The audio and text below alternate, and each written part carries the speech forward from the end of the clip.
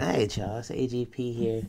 Y'all know, I just wanted to say, y'all know I'm a big Assassin's Creed fan. We just got Assassin's Creed Valhalla's premiere like only a few minutes ago, maybe like 11 minutes ago. I was gonna stream it for y'all, but then I didn't even. It doesn't matter. So we just gonna get into this, and we're gonna react to this mob and then we'll talk after. Yeah, we'll talk after. They are Here we go. heartless.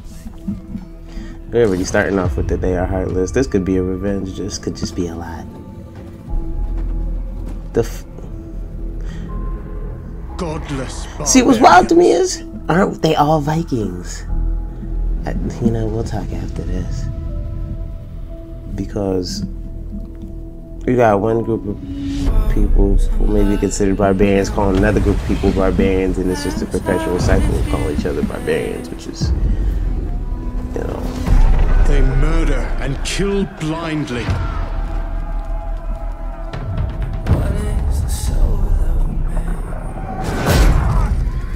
They scar the lands of England. Lands they will never defend, never love. This is kind of interesting. The time has come to speak to them in a language they will understand. Oh, in blood. Oh.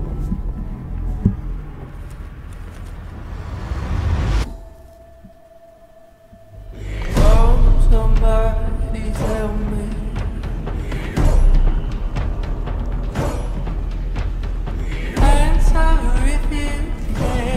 So far this looks wild, and if this is supposed to be a next gen title, because if it comes out at the end of this year, there will be a next gen title.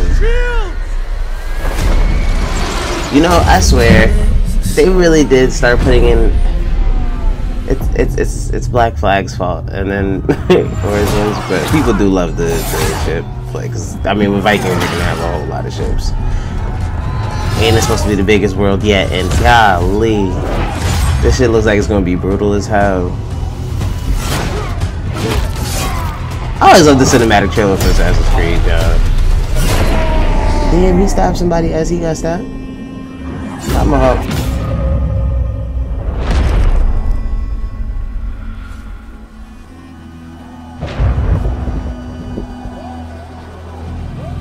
What's that mean? That's a Templar, isn't it?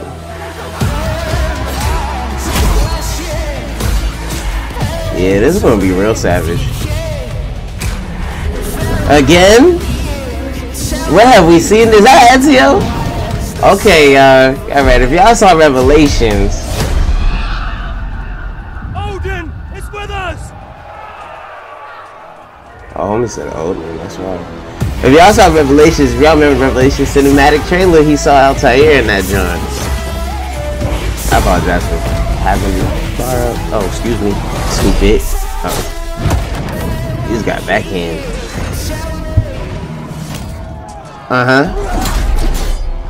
Damn, this man's armor is ridiculously indestructible. I'd be mad as hell. Oh, I can't lose.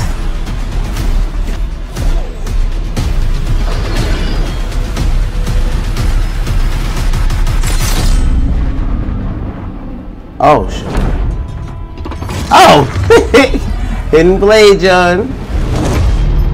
Although it's on the outside instead of the inside now. Oh, this is gonna be Assassin's Creed Valhalla, available holiday 2020.